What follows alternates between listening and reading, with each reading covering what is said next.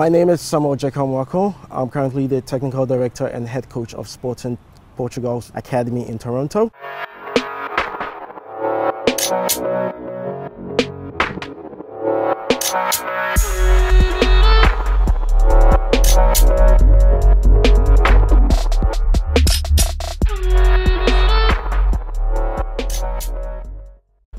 Every day, my day-to-day activities include coaching the coaches and all the teams, making sure everything in the club is done properly, and implementing Sporting's philosophy in Toronto.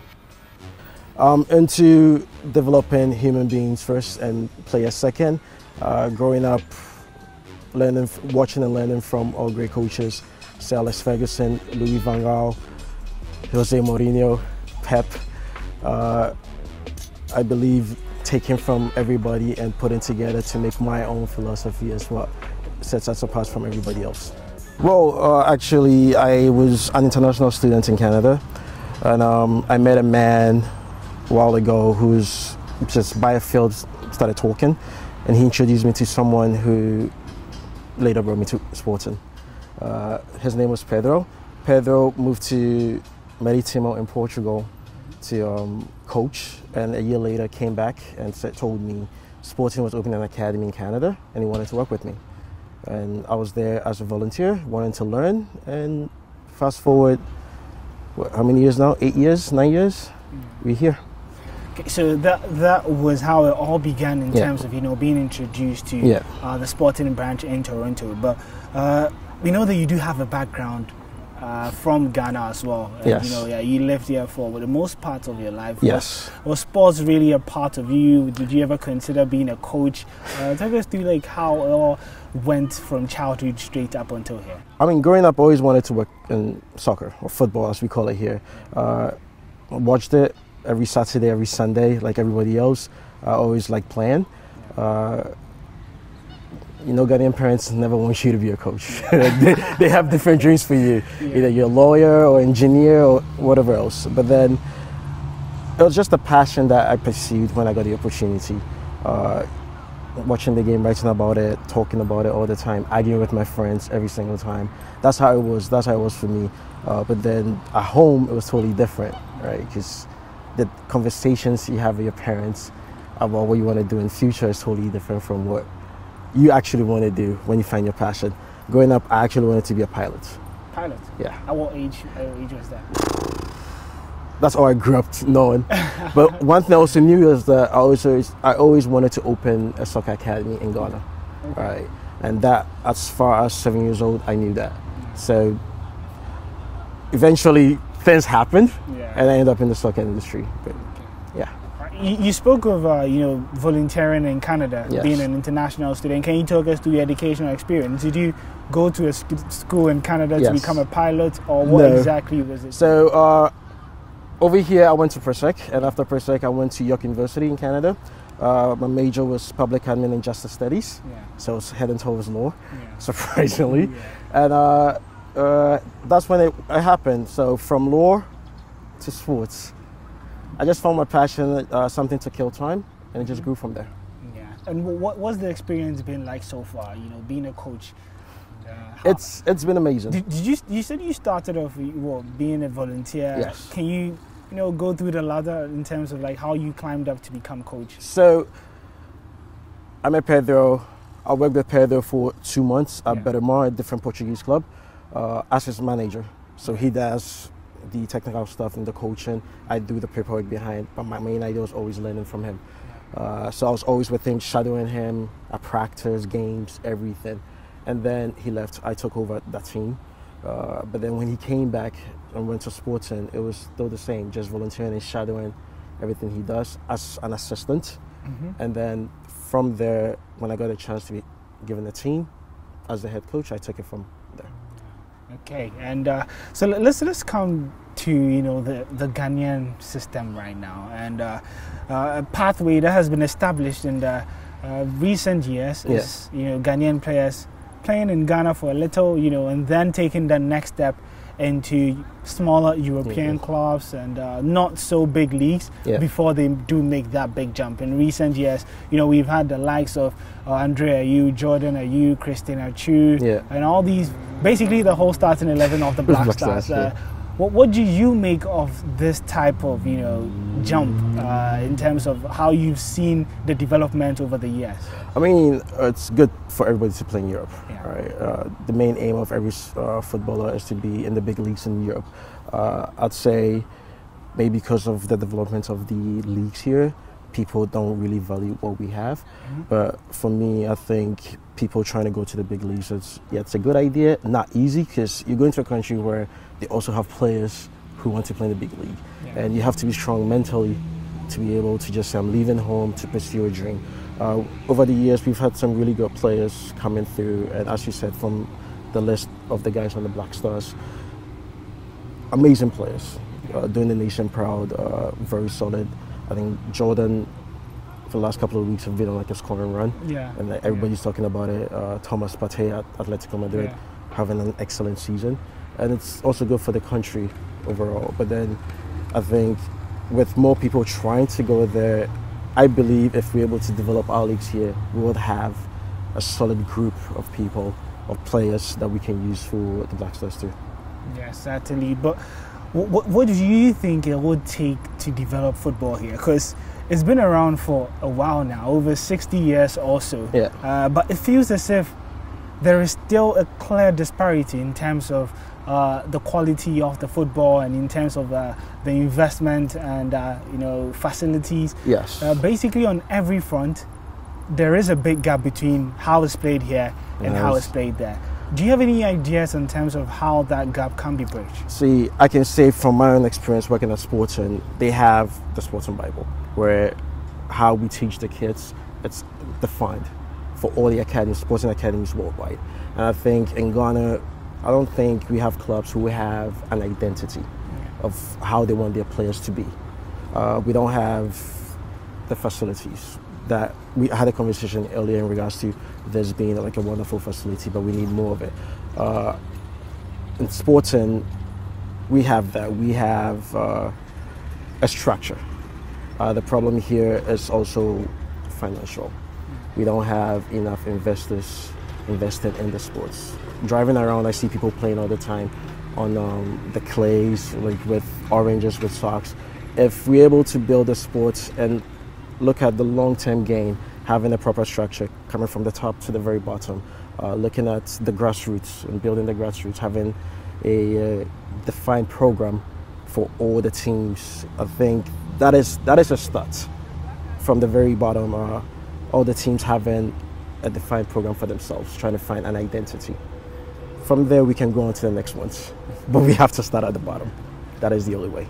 Oh, you did speak of, you know, driving around and seeing quite a number of kids and even grown men playing barefooted. And you look at these players, they do have ambitions and dreams of becoming professional players. But a trend that we've been seeing in the past few years is the fact that most of these players actually fall prey to fake agents and, you know, fake scouts who promise them big moves and end up, you know, losing some sort of money and, you know, bad things happening to them. What's your take on that issue? And what's someone out there watching who wants to become a professional? What are some of the key things they should look out for in terms of, you know, these agents and scouts out there? With agents, I'd say it's wrong that people take advantage of other people, or people trying to chase their dreams. I'll never tell anybody to stop following their dreams, always go after your dreams. But with agents, you just got to be careful, because people are taking advantage of people, and you have people who actually working to make things happen. You just have to find a credible source to work with, and by that, I think the best is also going through the academies who have these agents that you can trust, because the academy, the structures, they can work with the academy. Like if somebody approaches you on the street saying, "Hey, I'm an agent, I can make things happen for you," I'll be careful. Very careful. Yeah. So what about, you know, the kids out there who were unfortunate to get into these academies with proper structures? Literally speaking, the only source left is getting a move outside from an agent outside, or someone scouting you somewhere. So what would be the possibilities, you know, if let's say you fall outside the age range for an academy player? What would be the next step, supposing you think you're good enough to still go pro? Depends on the age group. If you're still young enough, everybody's young enough to go to school. The best way is people are trying to get scholarships to schools in the States or in Europe where they still manage to play. And with that, you can be qualified for the MLS draft or even the CPL in Canada or anything in Europe, because once you're in school, you're still playing, eyes are still on you. Right, so for us, we always preach education first and everything else second. So you have an education, something happens, you go back to it. If, okay, you still want to play soccer, you have the education, through soccer you can make your dreams come true. But you just got to keep working and always believing, never stop. On that education matter though, for a long time in Ghana, I mean, if you look at 2 generations behind, probably running through the next one, you would have realized that education has been detached from football. Yes. And you know, most footballers spend most of their developmental years, you know, playing the sport, and end up growing up to become footballers. And there is that general lack in education. Even if you look at some of our players in just the past generation and even in the recent generations, some of them do not even have certificates and educations to show that. Do you think that that is something that probably needs to change in the near future? Do you believe that down here an education is needed in terms before you become a footballer? And how far should one's education go if they still want to become a footballer? I believe education is paramount to everything. Becoming a footballer doesn't stop you from getting an education. I believe that it should be made mandatory for all players to be able to attend some form of education, get some form of education, attend some school, grade 12 level, at least, should be basic requirements. Because for us, what happens if there's an injury? What happens to the life? Right? We have to realize that we're dealing with human beings here. They're not commodities, right? And if soccer doesn't work out, you have to still have something to fall back on. Even the greatest of all players still go back and get the education. You have players currently playing, still trying to get an education. You have, let's look at basketball. Shaquille O'Neal went back to get his degree. Education is paramount no matter what. We should be pushing for it. It should be made mandatory. In Europe, the kids in the academy go to school in the morning and then come back to practice in the evening. In Canada, the kids who still play go to school and come back to play. So no matter what, education is key. It has to be mandatory for not just the kids involved, but the whole nation as a whole. I'm sure you've had the opportunity to assume the role of being a scout. You've worked with various scouts, and you've been exposed to quite a number of young talents, and you know, followed a lot of trials out there. What do you think are some of the key features and characteristics that scouts out there look for players in trials? I think I'm just going to break it into 4 parts where every coach or even scouts looks at. There is a technical and tactical part that everybody knows of. You have to be good with the ball and all that stuff. There's a physical part. You have to be in tip-top shape to be able to play. And then there's a social part where you have to be able to work with those around you. And then the one part that a lot of people don't talk about is the mental part and the psychological part, where we also look at the attitude of a player. And we have those who think they're better than anybody else. For those kind of players, stay away. But then if you're open to work, I mean, how you play and the things you can do on the field, if you're going for a tryout, everybody can do that. But what sets you apart is how you deal with other situations that come apart, how you present yourself. Seeing that shows you a different level to everybody else, because everybody can kick a ball. Right? On a great field, everybody can kick a ball. How are you going to react when kicking the ball, somebody hits you? You're going to stop kicking the ball, you're going to fight. Because we want kids, not just kids, we want kids who are going to grow to become men, and men of value. Right? So they're looking at that and then comparing it to just here to play a game. Nah. Let's look for someone who has all these together and we can make something out of it. So you did speak of, you know, the technical aspect and the physicality, and then we have the social, and then you said most importantly the mental part. Did I get that right? Do you think the last one is the most important? And if you could rank them, how would you rank them? For me, if you could rank them. If we could rank them, it's very important to be mentally strong. Take Ronaldo, for example. Ronaldo was taken, I wouldn't say taken, Ronaldo was scouted at the age of 12 from Nacional in Madeira and moved to the mainland Lisbon, away from his parents. How many 12-year-olds can say, hey, I'm going to leave home, go somewhere to pursue a dream? You have to be mentally in tip-top shape to say, you know, this is what I want to do at the age of 12. This is what I want to do, and I'm going to do it. I'm not going to miss my parents. I'm not going to miss my family. I'm not going to miss my bed, the food I eat, to go there.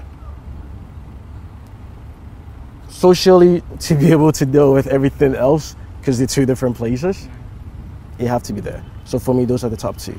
Technical ability is going to come with the practice and all that stuff. You're going to develop it. And then you come to physically, as you grow, everything sorts out. So for me, physically is at the bottom, top two, social and mental ability. So now we've tackled what the scouts out there usually look for in terms of the key features. Let's now come to what exactly some players did during the trials that probably ended their dream or put these scouts off. Let's talk about the don'ts. What players out there should probably not be doing in their next trial. First one, don't be cocky. That's a given. Go there just to show what you have. There's a difference between being cocky and being confident. All right, there's just a thin line in between. How thin is it? Very thin, because the way people read you could be different. You could be just very confident, but then people will be looking at like, oh, this guy's way overconfident, right? But then it's be confident in terms of how you talk, how you walk, how you show things. When you shake hands, nice firm handshake, make eye contact. Those little things. You're going to be nervous no matter what, that's a given. But you know what? Enjoy yourself and have a blast. After that, play. Next one, we already touched on the attitude part. Just be happy and play. Some feel because of the understanding of the game, because they go there thinking, oh, it's just me, I'm just going to show me. But playing an 11v11 game, it's not just 1 versus 11, it's 11v11. So how do you make the next person to you better? If you're able to make who surrounds you better, you make yourself better. And coaches see that, scouts see that, because they see that you have an understanding of the game that is unmatched. And I'll give an example of the Napoli-Inter Milan game from last week, when Lukaku got the ball, dribbled through, started pointing for Martinez, and Martinez made a diagonal run that took the player away, creating the space for Lukaku, because it was a 2v1. He makes that run, it was a 1v1, and it was easy. Both of them showing an understanding of the game in that very moment. It's something that I go to watch a bunch of kids playing, and I see a kid doing that, or a kid, don't focus on Lukaku, I see somebody making that run to create that space. He doesn't touch the ball, but you know what? That's an assist for the goal. Right? And those are the little things that people are always looking out for. Scouts are always looking out for. Coaches are always looking to see your understanding of the game and see how you make everybody around you better. So let's come back to you and your professional career. And you know, so far, being the head coach and technical director at the Sporting CP branch in Toronto, how has that been exactly? And what are some of the challenges? It's certainly not been easy, being in a country all by yourself, and now you're coaching like the boss. You call the shots. It's not always easy, is it? It's been fun, but it's not been easy. I think nothing good comes easy. There's challenges in everything you do. It's how you decide to rise to the challenge, or how you look at it. If it's a challenge, you just have to take it on. There have been some difficulties here and there, but I think the idea of being in charge and making things happen keeps me moving. For me, the goal is to make the kids better. I'm there because of the kids. I'm not there for my personal gain. Yes, I'm there to learn and grow, but then it's for the kids. If I'm able to improve a kid, my job is done. If I'm able to improve a coach, my job is done. Challenges, all the kids are not the same. Yeah. Quality-wise, they're all not the same. Attitude-wise, they're definitely not all the same. But you know what? It's part of the job, and that's what makes us as coaches better. Knowing how to handle each and every one of them, knowing how to handle each and every parent, knowing how to deal with all the things around the environment, knowing how to deal with those above me, and knowing how to handle situations that might arise out of like nothing. It's all part of the challenges that I deal with, but then it's something that makes the job what it is, right? Yeah, you did mention, you know, trying to manage these different breeds or types of players and, you know, mentality-wise, and basically different human beings. That could pose as the greatest challenge as a manager.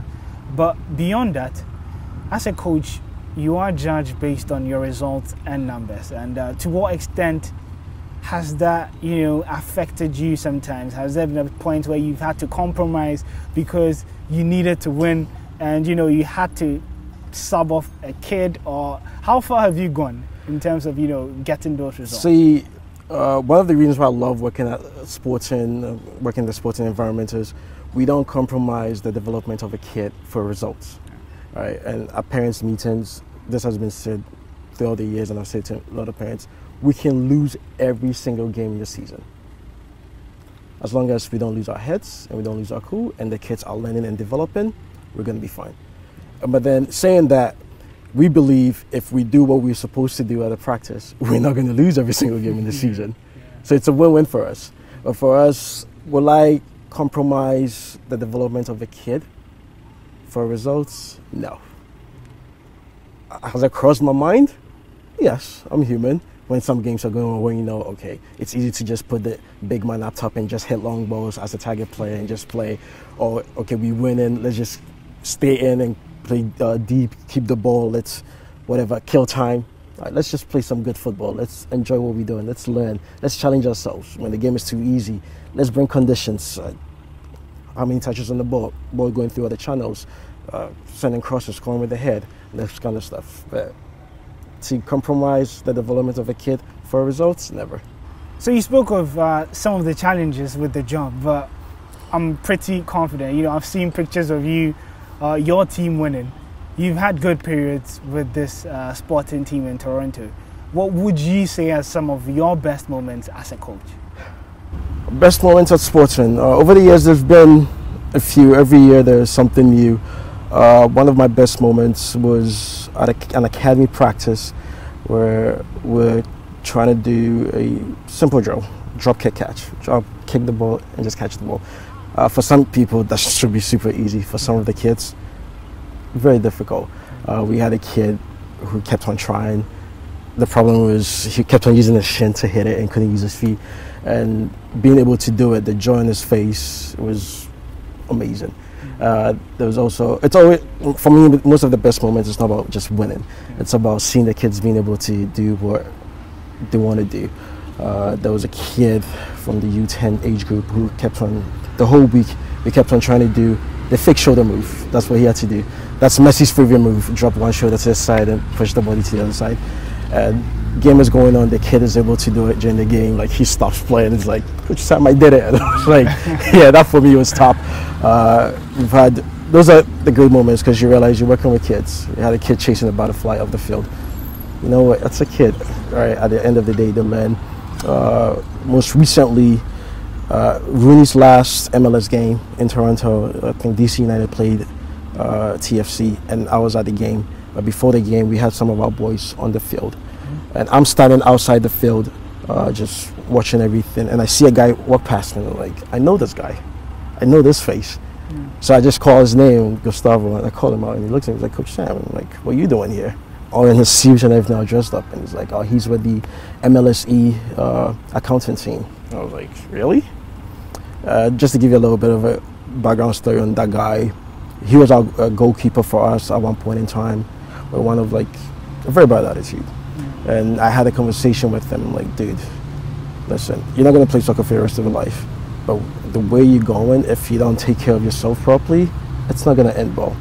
And for him to say that day that that conversation was a wake-up call for him, and it kind of changed his life around. For me, that's one of my best moments, to know that I've been able to help a kid go from where he is, or where he was heading, a very bad place, to where he was heading, to going up and doing something good. For me, that was top. Yeah. I'm sure you've also had some downsides and some bad stories to share as well. For us, for me and everybody involved at Sports in Toronto, the darkest moment for us was June 4th, 2012. It was a Monday, 9:30, playing a game where a 15-year-old kid, our captain by the name of Chris McKerban, falls and dies. That for me was tough. It changed my view on a lot of things. It changed my view on life. Life is not just about just getting results. There's a 15-year-old kid who came in to play a sport that he loves, a game that he loves with his teammates. Came with his mom. Mom went home alone. Teammates went home alone. It was never the same. That changed how I see things, and it made me understand that not everything is a given. Let's make the best of what we have and create good moments. Hence why, yes, as much as I like to win, it's not about the results for me. They come, they give their best, they had a good time, everybody's happy. Because you know what? You want to win all games. Understandable. Okay, Champions League, World Cup, that's great. For 8-year-olds, 9-year-olds, 10-year-olds, 3 days from now, they would have forgotten about the game. We have teams win 16-0, 10-0. And we have teams lose 16-0, 10-0. Days from after the game, they forget about the game. But then they never forget how you made them feel. They never forget the joy they had on the field, the memories they created with their friends, all the things they were able to accomplish. Because the results is just the icing on the cake. I don't like icing, I like the cake itself. So that's how it is. There are good moments and there are bad moments. The bad was one of the worst moments ever in my life. And for any parents to bury their kid. The best is seeing kids being happy and playing around with the kids. That's amazing. Yeah. You know, looking at the history of Ghana, most of our great men, even our current president, Nana Akufo-Addo, you know, he's part of an entourage who went out there to gain experience and the knowledge and everything, and they decided to come back. There are various names in the history of Ghana who also followed suit in terms of, you know, that pathway. What does the future hold for you, knowing that you're a Ghanaian? Are you at some point looking to come back, you know, to start the academy that you wanted to as a 7-year-old, or help develop Ghana sport? What exactly are your ambitions, and how does it tie with Ghana? Home is where the heart is, right? And my heart is always in Ghana. This sport is an amazing sport. It's opened a lot of doors for me. It's helped me gain a lot of knowledge. It's taken me to a lot of places. Eventually, I think one of those places is going to be back home, because it's for God, man, and country to help grow the sport here and bring back whatever we've learned. Because this is where I grew up. This is where I learned a lot of things.